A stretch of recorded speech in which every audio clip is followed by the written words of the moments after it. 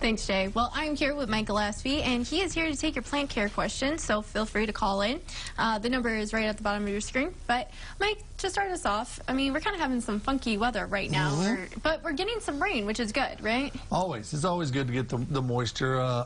There's a good and a bad side to that. If we get it this time of the year, we're going to see a few weeds start to pop up, fall and winter weeds pop up, winter grasses and things like that. If you hadn't applied your pre-emergent, you might want to go ahead and do that. You might have missed a few things. In your dormant season grasses like your Bermudas and your zoysias and things like this, make sure they're all the way dormant before you try to control these weeds that may have escaped and come on up. If you've got St. Augustine, you've got to be careful. It keeps them green all year round, so you can't spray things like Roundup or any non-selective herbicides. You're going to damage that.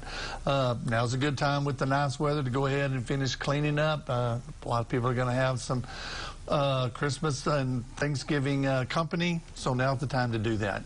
All right, Mike, well, we have our first caller on the line, so let's see what they have to say. Hi, caller, are you on there?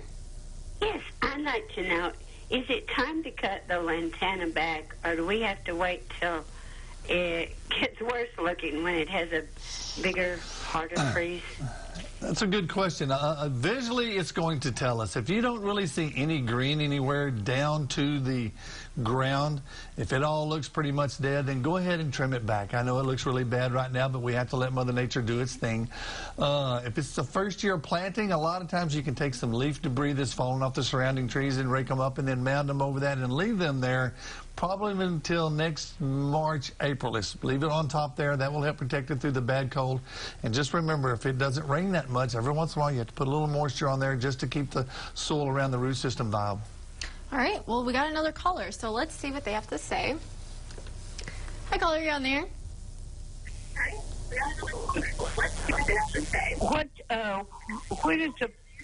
When is the best time for pecan tree to be cut back? Okay, most of your deciduous trees, those trees that lose their leaves, obviously need to be dormant completely about 4 to 6 weeks prior to doing any pruning. So right now we're still seeing a leaf fall off some of the trees. Once they lose all their leaves, you can kind of mark it on your calendar and go at least 4 to 6 weeks out. Traditionally, that's been between mid-January and mid-February if you're going to do a major trimming. If it's just a few limbs here and there, you're not going to hurt anything by going ahead and taking those off now. All right, well, let's talk about some things that we could be planting right now. Right, you know, as far as what we established now, grass-wise, you can put down an annual ryegrass if you wanted to have some cover over the winter, not just have a dead-looking lawn. You can always use fescue, although it's a perennial grass, so it's going to stay there all year.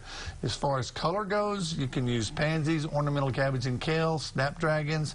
We're a little bit past the mum season here. Dianthus are good.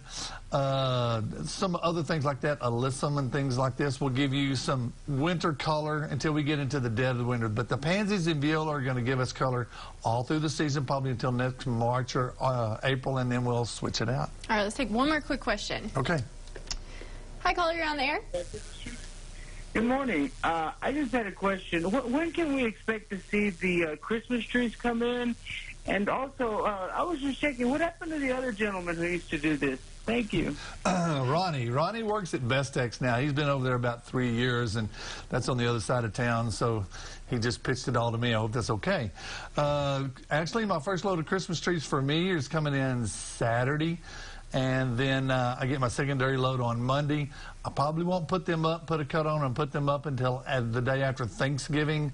That way we don't have to babysit them too much. Just remember on fresh cut trees, you want to make sure that if they don't do it where you buy it, you just put a fresh cut on it before you take it home and put it in the water because the bottom is sealed over. It won't continue to take moisture. So there's some tips we'll talk about on the next time that I come in about how to take care of Christmas trees. And you won't be in next week, it's the following week. Right. This time of year we do it every other week. There's just not that much to talk about. Next week will be Thanksgiving. Happy Thanksgiving anyway. Yes.